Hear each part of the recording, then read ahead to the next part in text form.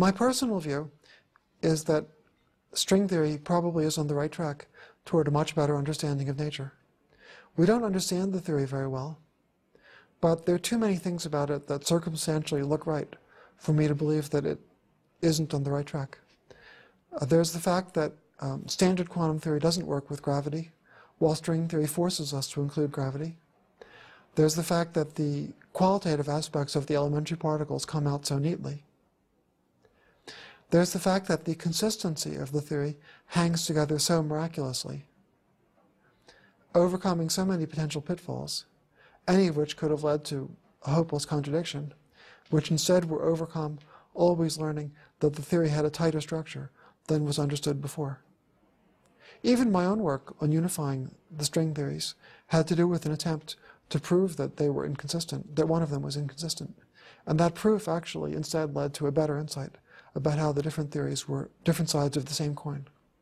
So my personal view is that string theory knows a lot of things that humans don't. We'll be grappling with it for a long time. I think it knows a lot of deep secrets about our universe. I can't promise how far we'll get in understanding them. All we can do is to do the best we can.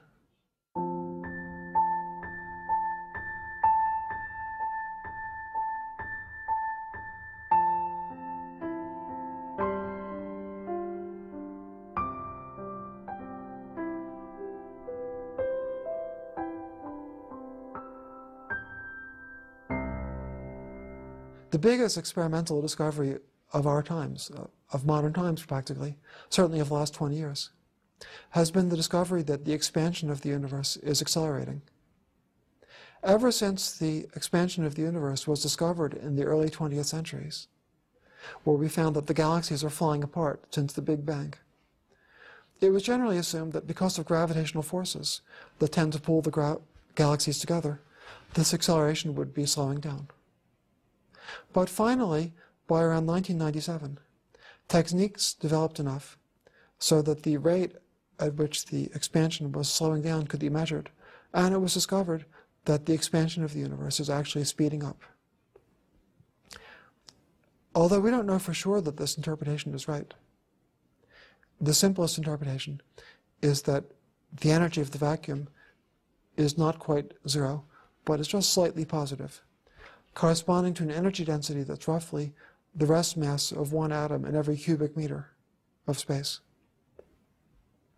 Einstein had envisaged this idea of a non-zero vacuum energy modifying his theory, but he rejected it, and in his day there was no experimental evidence in favor of it. In modern times, though, it seems that actually the vacuum, ordinary empty space, seemingly with no matter at all, still has this tiny energy density equivalent to one atom per cubic meter, which in general relativity causes the acceleration of the universe to accelerate. It has the consequence, if it goes on this way, that galaxies we can see today will be out of sight in tens of billions of years. And it's made many physicists suspect that there are other things that have gone out of our sight even earlier because of essentially the same phenomenon. And thinking further, it's caused physicists to suspect that some of the regions out of sight might be quite different from the regions that we can see currently. String theory seems to, with our best understanding of today, allow for this possibility that in a vast, vast universe, there are different regions where the quantum state has adopted a different configuration, leading to different details of the elementary particles, and to the possibility that aspects of what we observe are not uniquely determined by the way the laws of nature are, but partly by which solution of the equations of nature happens to be relevant in the region of the universe that we're able to see currently. I don't know for sure whether this thinking is correct. I'm not even sure I like it. As a physicist, I would like to be able to calculate everything, including the mass of the electron and the lifetime of the muon, and all kinds of things that listeners or viewers perhaps have heard or have not heard of from pencil and paper. But we weren't consulted when the universe was created. And this idea that aspects of reality as we see it depend on a solution of the equations rather than on the fundamental equations may well be the way the universe is.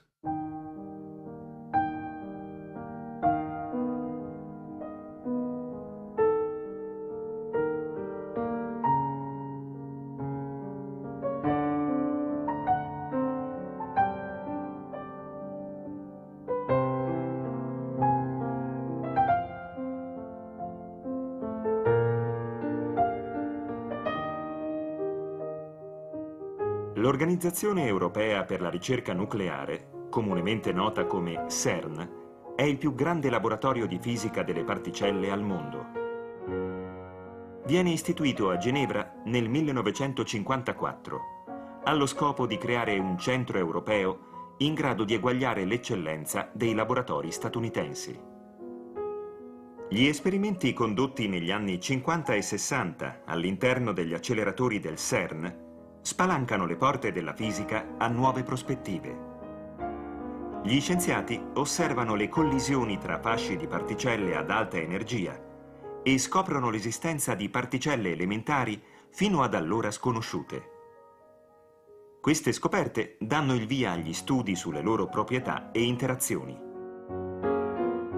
Dai tempi della sua fondazione, il CERN è stato dotato di acceleratori sempre più sofisticati, che oggi compongono una catena di strumenti in grado di portare un fascio di particelle a energie sempre più elevate.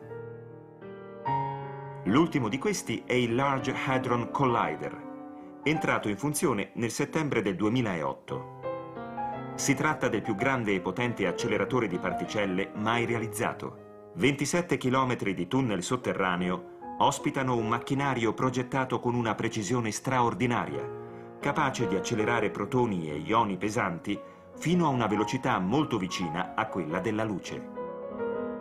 Da questo sofisticato strumento, i ricercatori si aspettano di ottenere una risposta ai quesiti fondamentali della fisica contemporanea. Da quale aspetto avesse l'universo nei primi istanti della sua formazione, a quale sia l'origine della massa, all'esistenza di particelle supersimmetriche. I teorici delle stringhe oggi guardano a queste eccezionali tecnologie sperando che siano in grado di verificare le loro previsioni e che consentano di giungere un giorno a una comprensione più profonda degli affascinanti misteri della natura.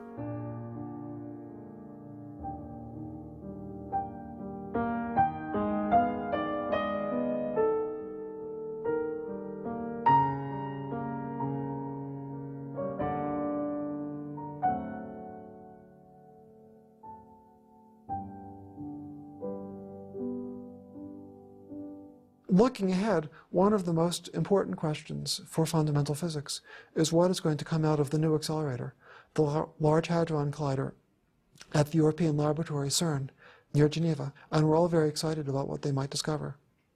One of the big questions is whether the LHC will discover supersymmetry.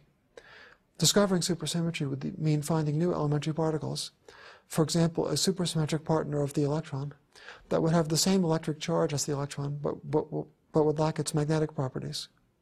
This would be a kind of modern version of what happened in the 1930s, when it was found that the electron had a twin with opposite electric charge. And in the 20s, when it was found that the electron actually had different spin states. So maybe the LHC, if we're lucky, will find that the electron also has a spinless cousin.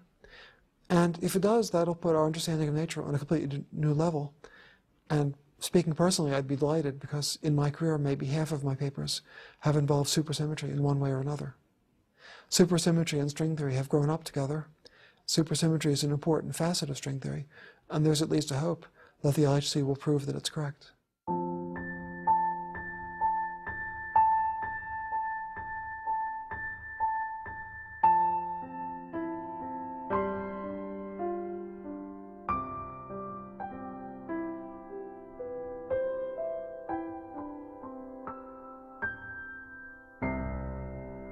Speaking personally, I think that string theory probably is on the right track toward giving us a much deeper understanding of nature.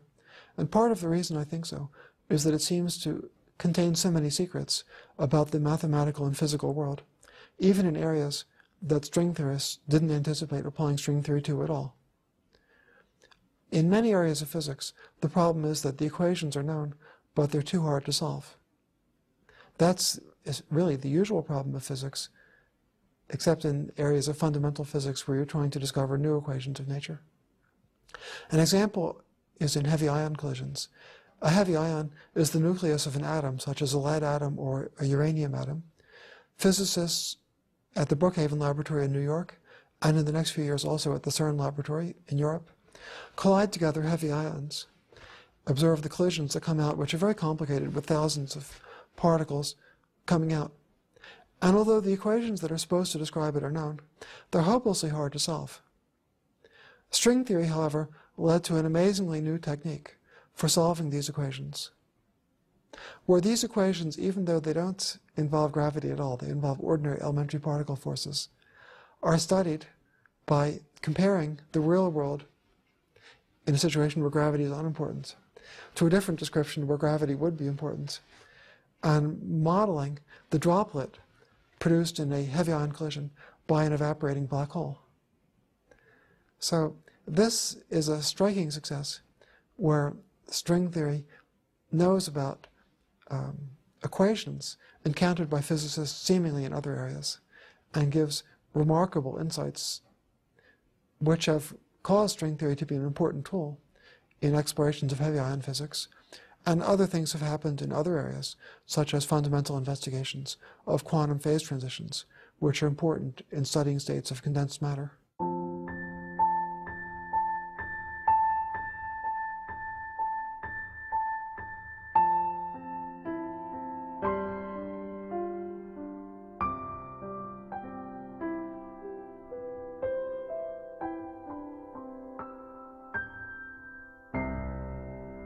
In a way, I think the most significant criticism of string theory by other physicists may be that it's too ambitious, too big a step beyond what we know, and too hard to get the experimental clues that would be necessary to work it out correctly. Critics who take that point of view may even be partly correct, for all I know. Maybe we will always be in the situation of having an extremely rich theory that gives us tantalizing hints of something we don't fully understand. A widespread view among my colleagues, I think, would be agnosticism. Many colleagues would acknowledge that interesting and significant ideas have come out of string theory, but at the same time, since the reasons to believe that string theory might be on the right track are largely circumstantial, they would remain agnostic about whether string theorists are simply clever people who have come up with significant ideas about this and that, or are on the right track to a better theory of nature. Personally, I think that the circumstantial indications are convincing. What convinces me most is that the theory hangs together too miraculously to be an accident. It's generated too many good ideas about different areas of geometry and physics to be coincidental. It forces quantum gravity upon us, while standard quantum theories make it impossible to include gravity. And it qualitatively gives us, in an astonishingly effortless way, a good rough draft of the world of elementary particles.